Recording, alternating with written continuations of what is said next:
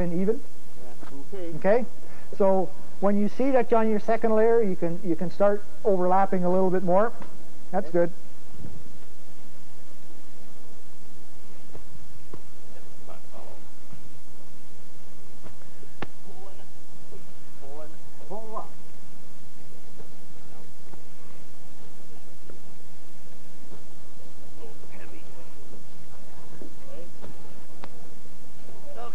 Okay, you start from the water side again.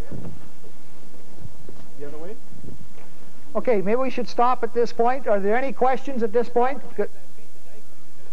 I'll carry it over to your house. What is the leading edge of the mountain straight? Okay, it can go convex, concave. As opposed to a sharp corner, it's preferred to curve a dike instead of making a square corner. Curved dike is stronger and will... but yeah, it can undulate and it can change direction, but try and keep your curves as gradual as possible. Okay. I went 2 bags. Okay, the 2 bags flush. Okay, or 2 bags, 2 rows flush. Okay, this is going to be the critical one. Okay, hold it. Still not finished.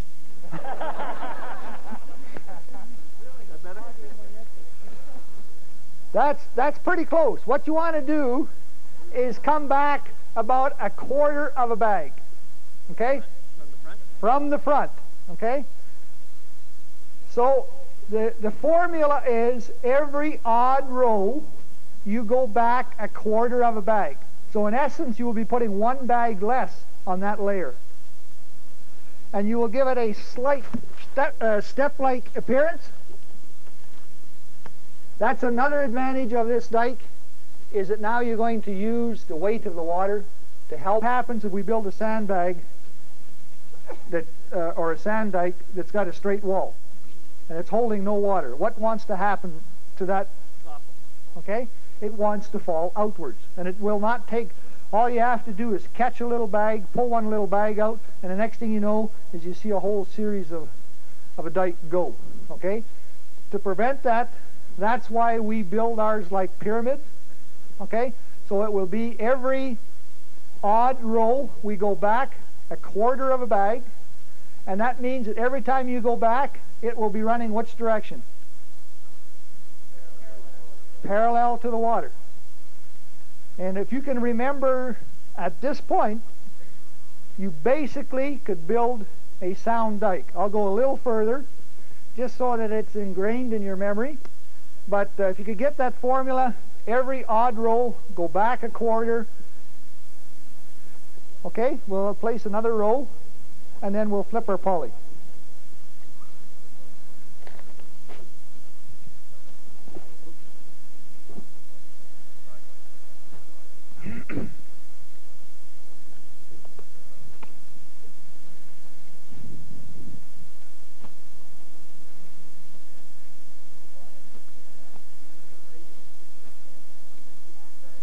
Yeah, sorry, I couldn't see with the sun. Yes, sir.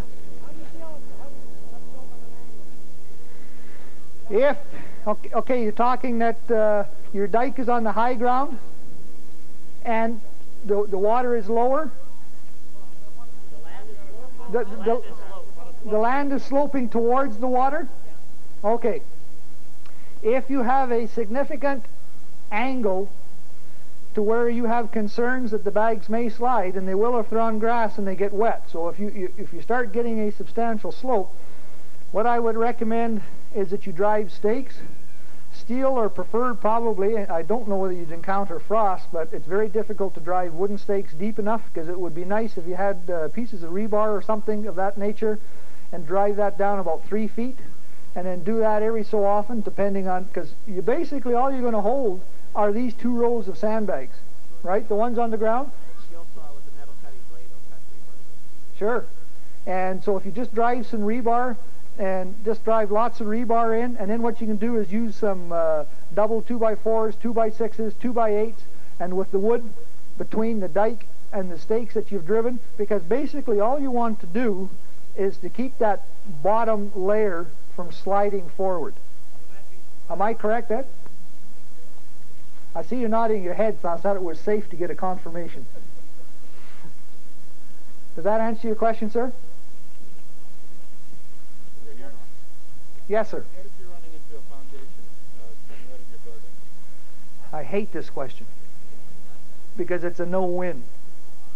Because if you bring and I apologize for not repeating the question. The question was, if I have a dike and I come up against another hard surface, whether it be concrete, a building, or you're coming up against a wall. Is that correct, sir?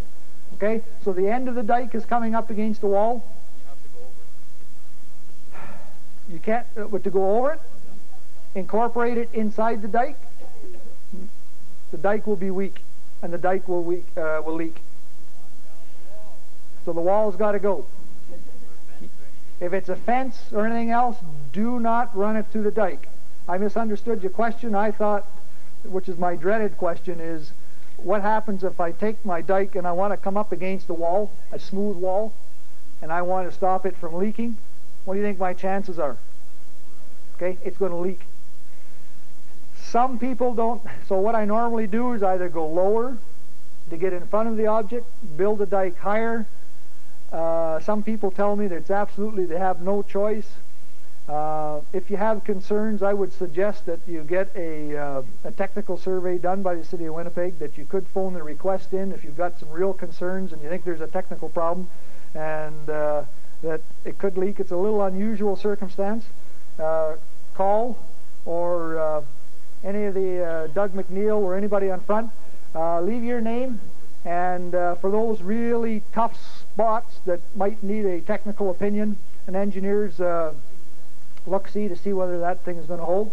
What some people have done is they've taken the poly, which is incorporated in the dike, and what they do is they take a poly and they L-shape it, and they go along the smooth shape of the wall, but they go as much as you can. If it's a if you can go 4 feet from the edge, the water side of the dike, 4 feet's good. And what they do is they put some silicone, and they silicone between the poly and the and the hard surface.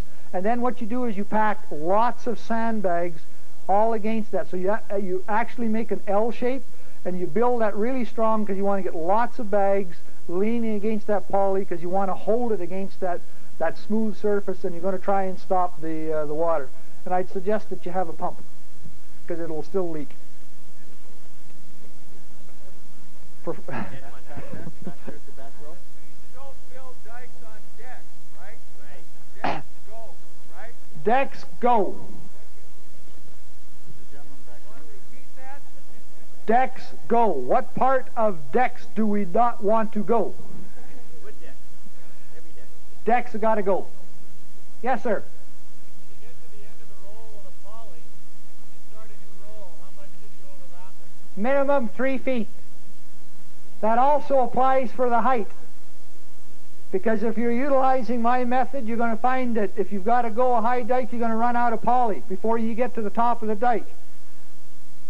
3 feet before you get to the end of that, what I want you to do is take another piece of poly, place that one on top, on the water side. Hold the two pieces together, and as you're weaving it through the dike, eventually the old poly will disappear, and then you continue on with the new one. But if you've got a 3-foot overlap, and the way that I've got it snaking in through the dike, she'll be waterproof. That also applies for the end. If you happen to be building a dike and you're going to stop, or say a neighbor has built a dike and you've got to join your dike, it's no time to get lazy. There's only one way to do it. If a neighbor has built a portion of a dike and you've got to add on to it, and I don't know whether you have that situation here like we do like on Scotia, where a neighbor's already, he's ahead and he's got his dike built, now you're forced to have to tie yours in. You've got to pay attention that you do it right. So what you want to do is you want to take a portion of that dike that's already built apart, probably about 4 or 5 feet, depending on how high it is. If it's a smaller one, then you can, but you want to be able to get hold of that poly. Or, if he's listened to one of our seminars and he remembered, I don't want to do what we do tonight, you'll notice that I started at the end of the poly. Think smart, right? Leave 3 or 4 feet of poly. At the price you're getting this poly, okay? So when you start your 2 rows of sandbags, all right, leave 4 feet of poly. I've been told we have to quit in 5 minutes, go inside. How far in front of the deck can you build a dike? Can you butt up against it there? Do you, okay. We've got to go 2 feet. 2 feet high. All right, I'm going to, this one here, this row here should be flush, and I'm surprised that we let Al get away with that. Okay? 2 rows flush. Okay, 2 rows flush. And a secret is you can only go back when you're running parallel to the water. That's the only time you can go back. All right, the question was, if you always run parallel on the ground, you understand now that I can come in on the dry side and I can add, remember I said even rows? So I go and add 2 rows running parallel to the water, and I can come in on the back side, then I put 2 this way, 2 parallel, and I build this dike right up. So now I can make it wider if it's starting to leak, if I'm getting excessive seepage underneath the dike, and now I can build the dike higher and wider. That's why we want to keep you away from something, because if a dike starts to go, you want to add to the dry side of it. Apparently I've got about 3 minutes. Let's get Ed up here. And Ed has an excellent suggestion, and I'm not going to steal his thunder, but he's got an idea on how to, I'll just let him get his fancy contraptions here, and I'll advise you right now, he's not witching for water. But what he's going to do, he has an excellent suggestion on how to transfer the height that's been designated by what's been surveyed, and you want to be able to transfer that height from the stake into your dike. Thank you.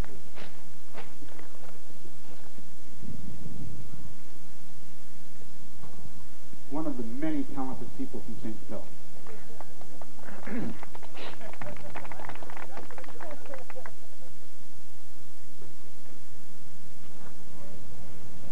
Ed, I'll hold the mic for you. Okay. On your loft. So there's a strip of wood, and it has an arrow and a horizontal line, and it says top of dike. That elevation has to correspond with the top of the dike. Now, if you have a good carpenter's eye, you can just, or you can use a carpenter's level. And what you do, you need 2 people for this. Well, there's 3 people. I'll hold this. Now,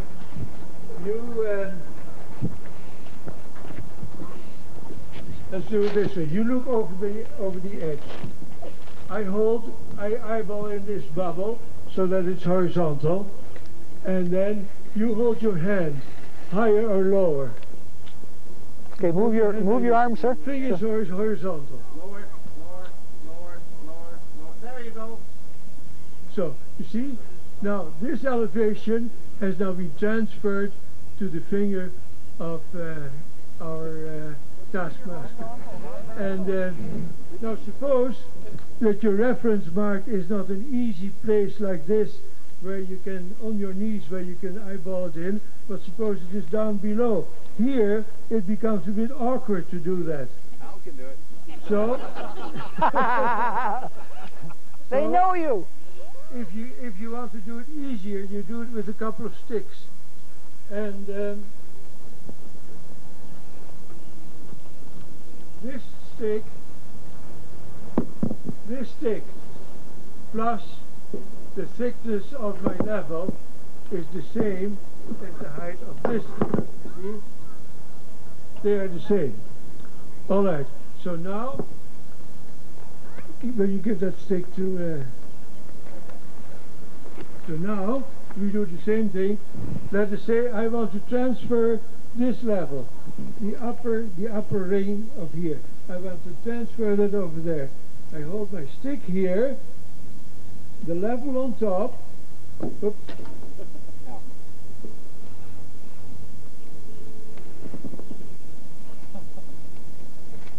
Okay, Al, now you look over it again. So, I hold it horizontal, and then... Right there. Okay, now the lower end of that stick is now the same elevation as this one. So you have transferred this down to this. And the only tools are a carpenter's level and a couple of sticks, and you can transfer your levels all over the place. Way to go, Ed.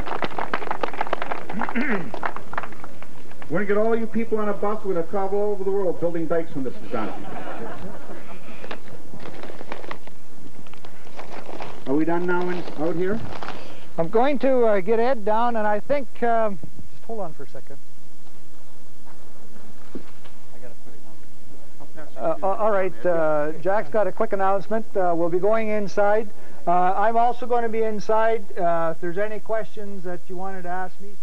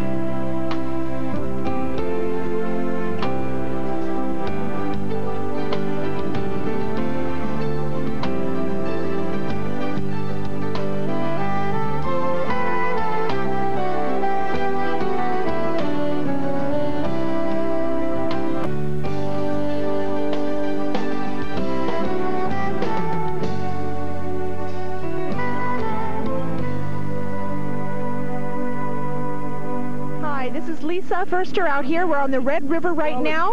We're out here with the harbor master, and we're going to check out some of the right over here that we're looking at over here on this side. Are these people in danger, or what about these large trees over here? No, the trees are in danger, but no, they should stay because they're pretty well firmly on the ground. Some of them will fall down, and we lose a lot of trees every year. Anyway, they're organic. They come and they go, and they rot, and some more grow. We remove all the obstacles in the water, like anything that's stuck in the river so nobody will hit it, any plastics or tanks or barrels or shopping carts. We remove everything, and we have done a good job at it, and everything is gone. But the high water along these banks here, you'll see that there is sandbagging that has been done. You can see some sandbags in there now that they've measured to the height of 26 feet. So it's deceiving as the slope of the land goes up and down. But you can see all this. We're coming to much more sandbags away around Gateway Packers here, and you can see how he's protected his property. It's on the east side of the Red River, just north of the Redwood Bridge.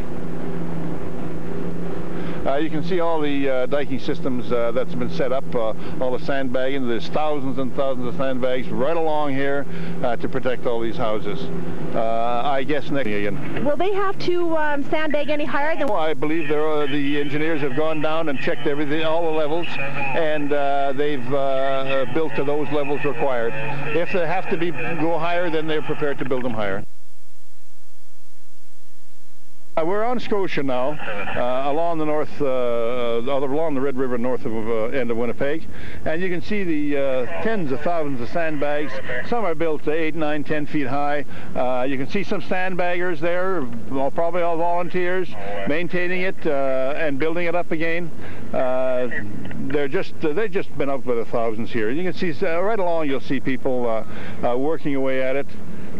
They've been working here for weeks. It'll probably be an hour. What time is it now? As you can see, there's a lot of sandbaggers up here, people volunteering to help with the tens of thousands of sandbags that it's taking in this area to keep the water out of these homes along the edge of the Red River. They're all saying hi to us, so give them a friendly wave at home for all these hardy workers here. Are these particularly older homes? Yes, they are. Their homes probably built in the 30s, 40s, 50s. That is an earth dike around one of the houses and a pumping station. We're at, I just can't remember the name of this particular street, but there's a very large sewer outlet here and a pumping station in case it rains or they can't handle the flow of the water on the other side. What's that earth dike made of? Just plain earth, or is there clay? Plain dirt, just clay, yes, just dug up at probably at the Brady landfill site somewhere where they've been taking it out by the hundreds of trucks every day. There's hundreds and hundreds of volunteers here. If you folks can see that at home, they're all waving to us. These people have come out to donate their time to help sandbag in this particular area, to help protect these homes from the ever-creeping Red River. It's amazing how many people are out there, and this seems to be a lot of young people out there, so don't think that because you're a younger person you can't help too.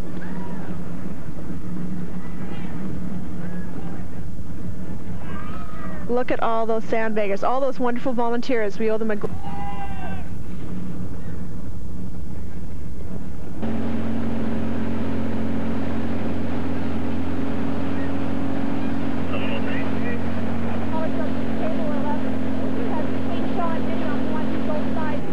Do you think that there'll be any flood damage to the St. Boniface Hospital here? I don't think so. As I say, they're building it 2 feet higher than the expected water, but they have disaster plans in operation, and if they have to evacuate, they're all prepared to do that.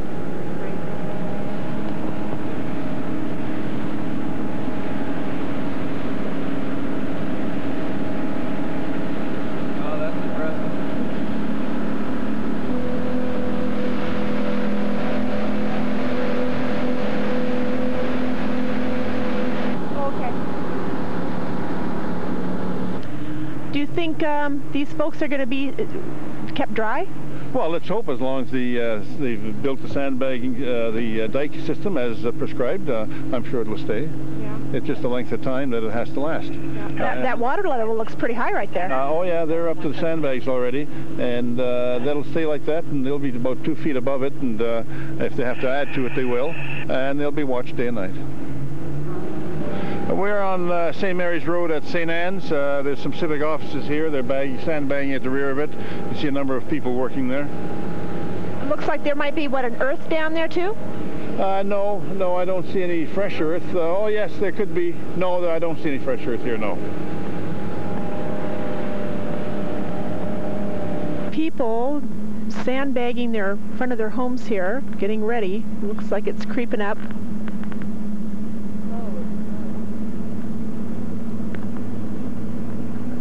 Okay, where are we? What part of the city are we in now? We're at Kingston Road coming up to the Fermor Bridge, Save-A-Tel Bridge. And there you can see they're sandbagging, and there's some area there, it looks like about 10 feet of sandbags. They're just going around there, and all those kids sandbagging and waving back at us.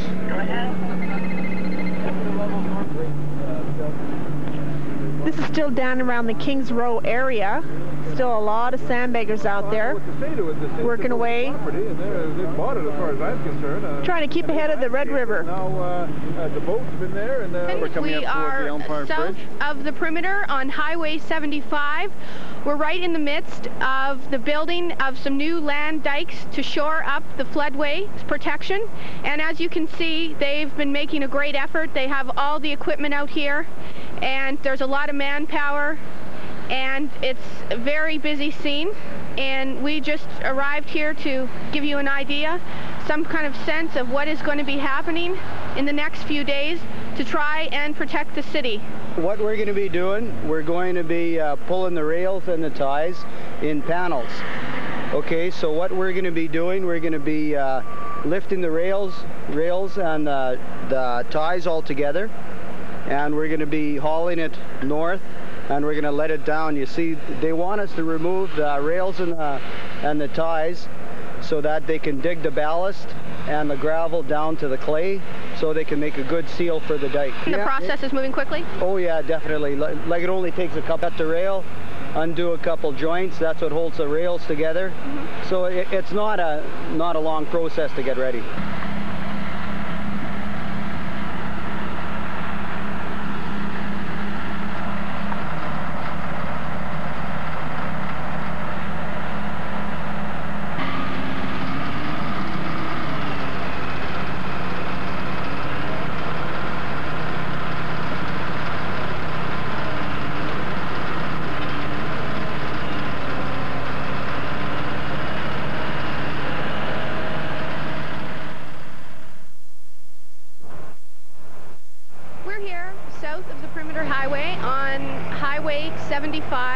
And we've returned to this spot. We were here this morning to witness the removal of this piece of track to make way for a more permanent earthen dike.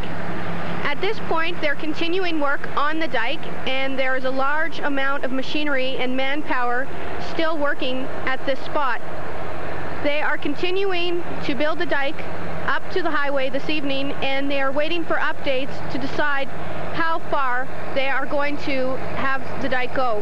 Right now, the 75 highway, there's still 2 lanes of traffic left open. Decide how to proceed with this new dike. Plugged in, Flood 97.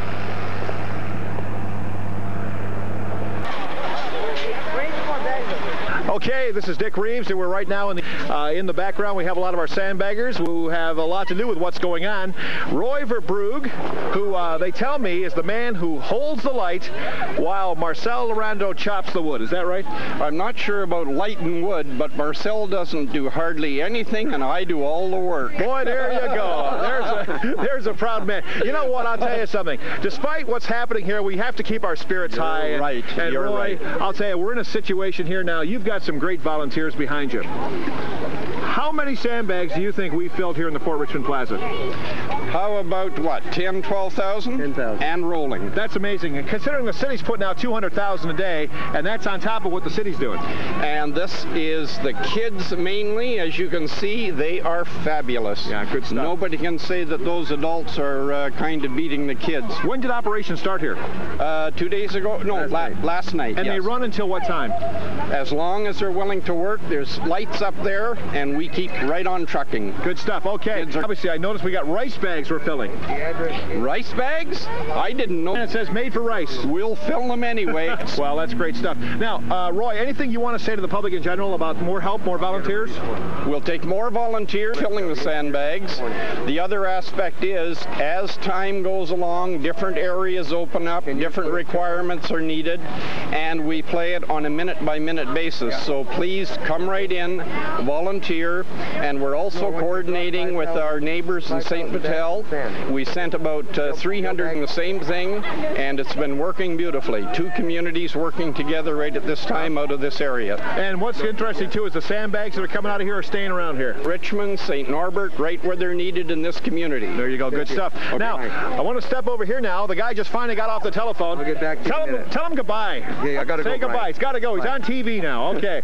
And you know, you've been right in here too. For me, we've been making sure we had all the volunteers out at the proper sites and coordinating the areas, but we'll start making our own to try and supplement it. Marcel, question. You know, a lot of people are wondering, you know, and you've heard, and what we're trying to do with our Videon and joint effort of Videon and Shaw coverage is dispel a lot of the rumors, because we've got to keep people calm in this time of crisis.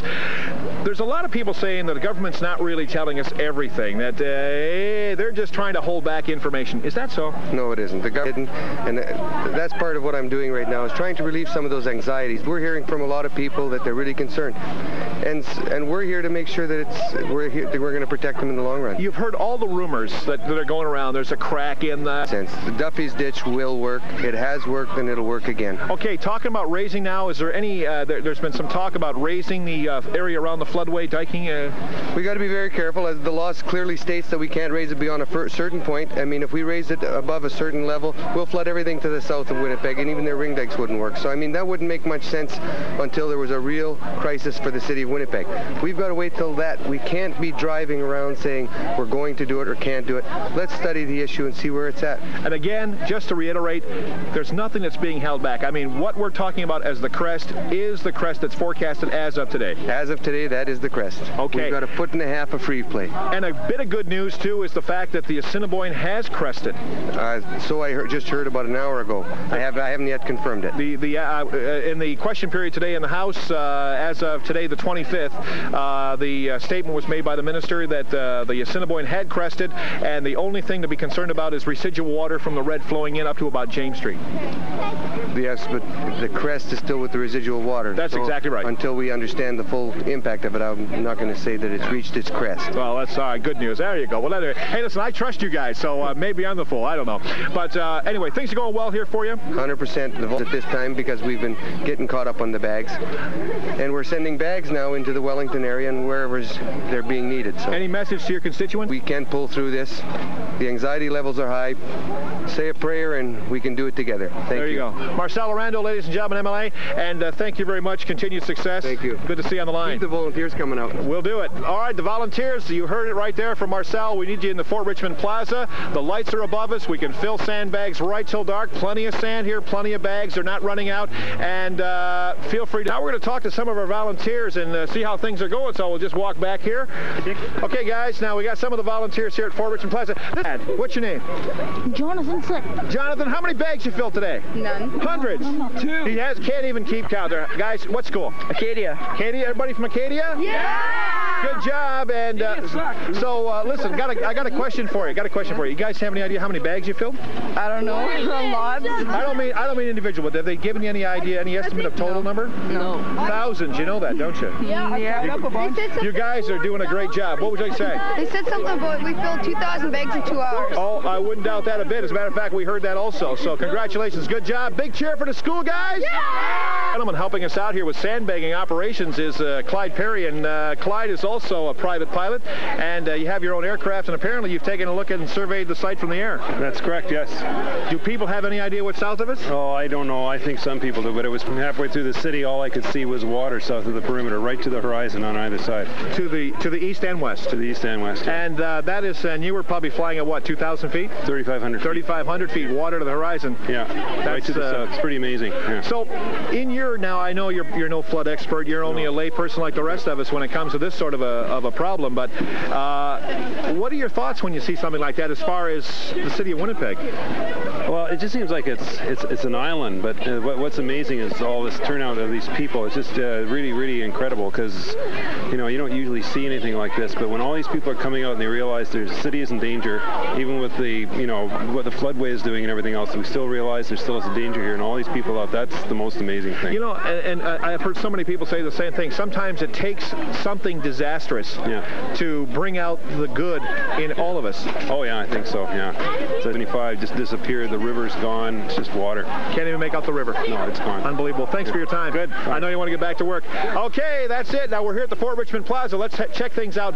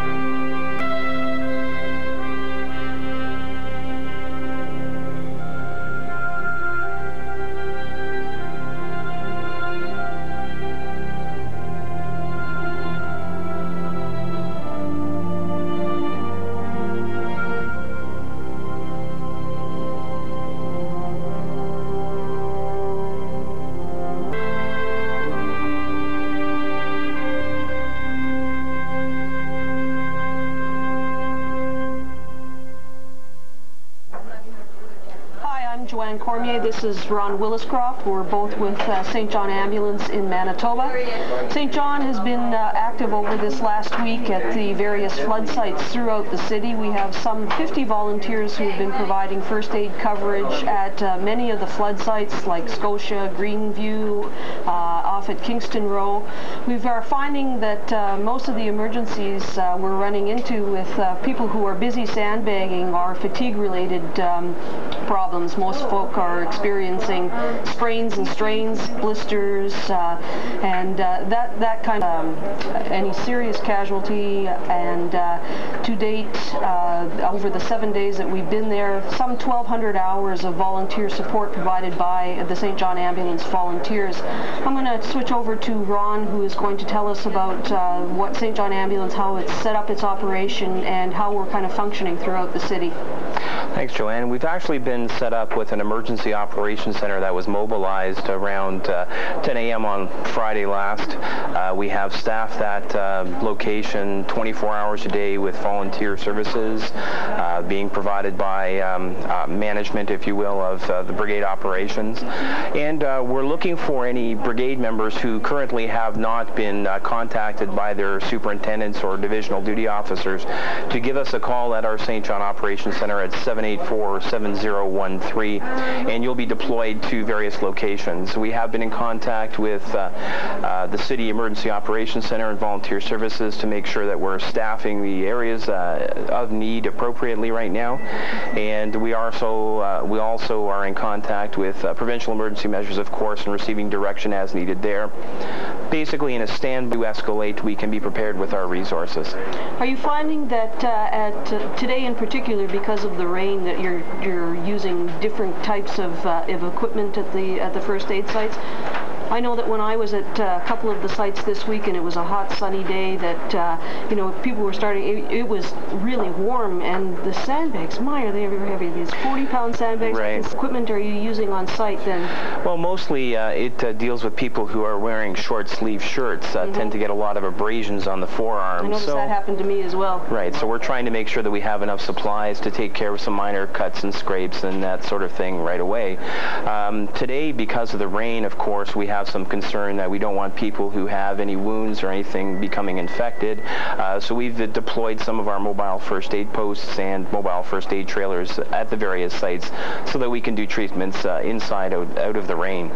We also have to be careful right now because it went sort of from very, very hot and people were starting to get sunburned. We have to make sure that our volunteers, as well as the people out there that are doing the sandbags, are warm enough and dry enough to do the job. Do you think there might be some cases of hypothermia today? That's a possibility. Hypothermia is a possibility even at warm temperatures if you happen to be very wet and outside for quite some time. Great. So we certainly expect St. John volunteers to be out in full force for the rest of this flood, and I'm certainly thankful to all of our volunteers who've had an opportunity to go out there and to be of service to the community. Hi, I'm here to discuss issues related to the risk of sewer backup as it relates to the elevation of the river that we're now experiencing in the city of Winnipeg.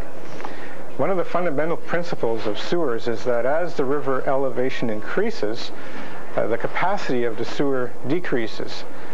And that's an important concept to accept because it's difficult to understand in many cases. In the city of Winnipeg, I've lost it. Take a breath. We'll try again. Oh. Okay, I'll start over again. The risk of sewer backup in the city of Winnipeg as respects rising water levels. Now, one fundamental principle is the capacity of the sewers falls. We were expecting until a few weeks ago river levels to be on the order of what they were last year. That was the forecast.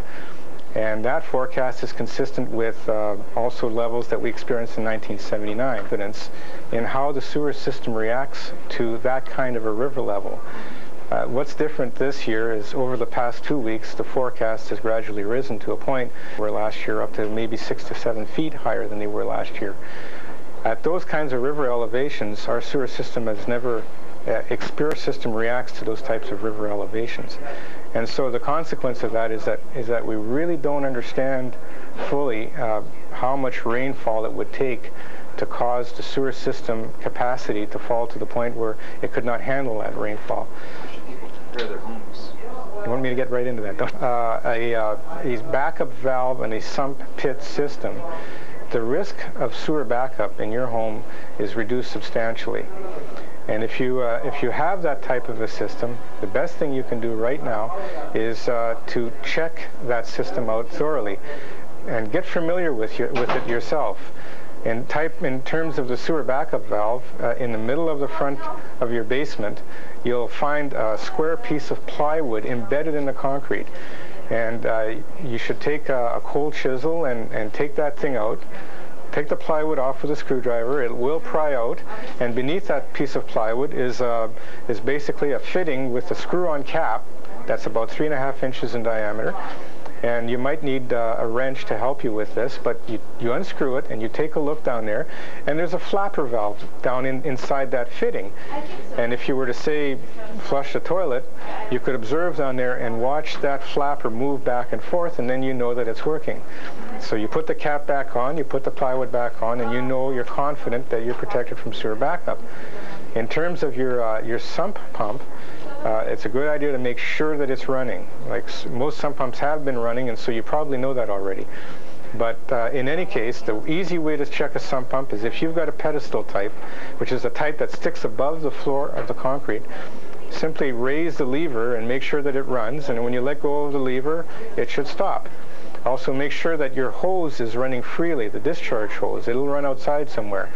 And make sure that it's not plugged by debris or it's not iced up. We had a lot of problems with icing over about 3 weeks ago, but now the ice should be melted. You shouldn't have that problem now. Should it be running constantly? No, it shouldn't be running constantly, but we have heard that there are places in Winnipeg where the water table is quite high, where with the snow melt that we're having and the bad drainage around some of the houses, as the snow melts, it comes up against the house, goes down into your weeping tile. And in those circumstances, you'll find that your sump pump might be running every 5 or 6 minutes, which is quite a bit. But be running the hose from the sump pump away from the house then? Yes, that's very good advice. A lot of these sump pumps, especially when you first buy your house, all it is a discharge pipe on the side of the house, and it just discharges to ground. And what that'll do will erode a part of the earth along the side of the house and provide an easy path for that water to come back down into your weeping tile. And then all you're doing is you're pumping your water around in circles. So it's a good idea to get go to the store and buy a discharge hose and extend that hose. They usually come in 25-foot lengths out to the front of the house. And then that way you know that once you get rid of that water, it's not going to come back on you. How about drains and eaves troughs? That's very good advice as well. Your eaves troughs, I guess they're not as much of a drainage issue in terms of the snow melt, but certainly when it rains, you want to make sure that that water gets away from the house far enough that it won't come up against the house again. And that can be a problem with backyard drainage, but certainly wherever you can, direct that eaves trough, put extensions on it. Some people use bricks to brick it up to make sure that it won't go away on you, and discharge that water far away from the house. But make sure, whatever you do, don't discharge it onto your neighbor's property, because then he has to deal with the problem. Find a way to angle that thing over, put a bend in it or whatever, but get it away from the house and leave it away from your neighbor's place. But not back into the sewer system? No, not back into the sewer system. I don't know if that's what I really want to say. Oh yeah, the other thing, what if you don't have a backup valve in the sump pump? All houses that were constructed since 1978 in the city of Winnipeg, constructed before that, they may have a backup valve and not have a sump pump, or they may have neither. Well, the important thing is to find out what your situation is, whether you have one or not. If you don't have a backup valve or a sump pump, our recommendation right now is that, considering the increased risk of sewer backup, because of the height of the river, and because we're bound to be at that elevation for 3 to 4 weeks, we're bound to get a rainfall, and we don't know if we're going to get the type of rainfall that we will be able to accommodate with our sewer system or not. If you don't have a backup valve, there's a chance that you may experience sewer backup. You might want to get on the phone right now, call your plumber, have one installed. I think you'll find that it's very late in the game to be trying that now. I think that plumbers are very backed up. I don't know if you'll be able to get one done within the next week or 2 or 3. So our advice under those circumstances, again, is to use reason. It's not a for sure guarantee that you're going to get a basement flooding situation just because you don't have a backup valve. It's a higher risk, but that's all it is. So if you use a little common sense, and if you do have valuables in the basement that are easily movable, we'd recommend that you move them to an upstairs location where they'll be safe. Things such as portable computers wind up in the basement a lot, and they're easy to move to a different location. And papers, filing, you may have your insurance papers down there. So move those up too. Anything that's easy to move, we'd suggest that you move them. Me and my husband have been living here for 35 years, and we've always seen water. In '79, we didn't have to have a dike, but this year they say we do have to have one.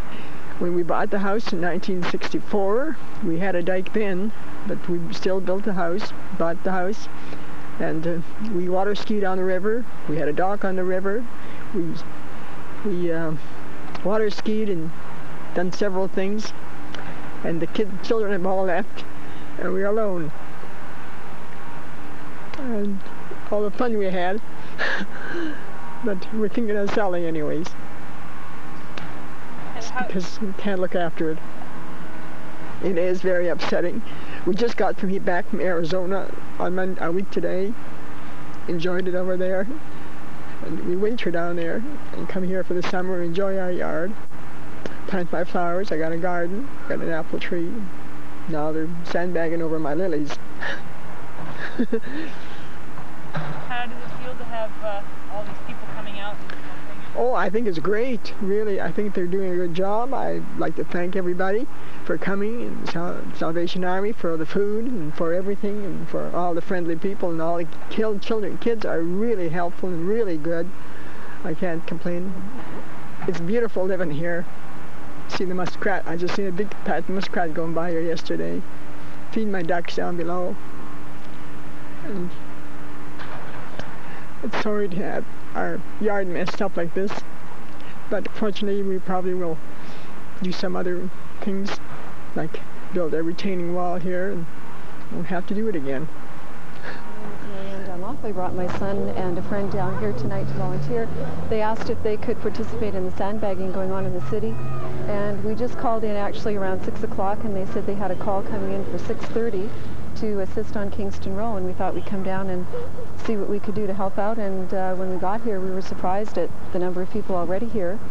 And the call had just come in for 6:30, and in fact they didn't know if there was room for them to get into line to help, but they're right at the start there throwing the sandbags onto the pile.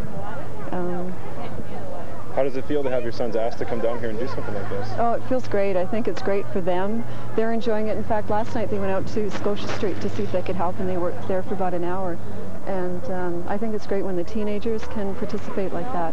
And then when they suggest it, I know a lot of their friends in school are helping out too, and I think it'll be a good memory for them, and great for them to see the community spirit. They made a lot of friends in the line last night. They were all helping each other, and they were so pumped up they wanted to come out and help again tonight, so I'm very pleased. Hi, my name is Paul Glue. I'm one of the volunteers here at 83 Kingston Row. We got a whole group of people. We also have 150 people working here tonight. We're building a dike all the way around the house. It's the second time we're raising this dike up. The volunteers are working really well. We're going to increase going to other addresses because they're not tired yet. And I think the volunteers are doing a good job. The young, the old, the ladies, the men, everybody. And that's all I have to say, just keep helping. I've been a homeowner for 3 years now, and I'm taking advantage of the incredible Winnipeg help that we're seeing here today. It's the second time we've had to do this now. Saturday we put up 4,000 sandbags. We just had another 2,000 delivered, and hopefully that's going to cover it. This top of dike is top of river height. I'm hoping it doesn't come any higher than that.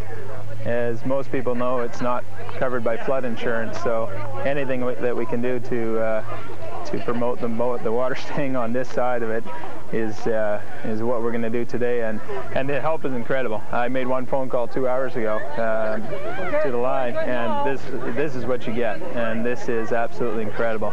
There's probably 5 or 6 friends mixed in, and everybody else is neighbors I've never met, and people from all over. I just got cookies from Fort Garry, and we've got drinks from another part of town, and it really just shows the generosity of the people in the city.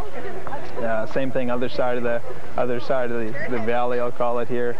These people just moved in. I mean, they didn't know anybody in the area, and they've received nothing but help and generosity from all around. So, you know, if this is a show of what we can expect in a time like this, it really is incredible. And yeah, it sounds sort of funny, but this is, you know, it makes you feel good about the city that you live in. So, whatever I can do to thank them, I'm going to do. And unfortunately, mostly it's, you know, it's just saying, you know, shaking a hand and saying thank you so much. But for that, I am grateful to every one of these and people. If they see it on the news or if they see it in a segment somewhere, thank you, everybody. And you're doing just a fantastic job. Thanks again. Hi, my name is Neil James. I'm here helping everybody sandbag, and I go to summer school. I am 8 years old, and if anybody wants to come down and help at 82 Kingston Road. 82 Kingston Road, right here at this beautiful house.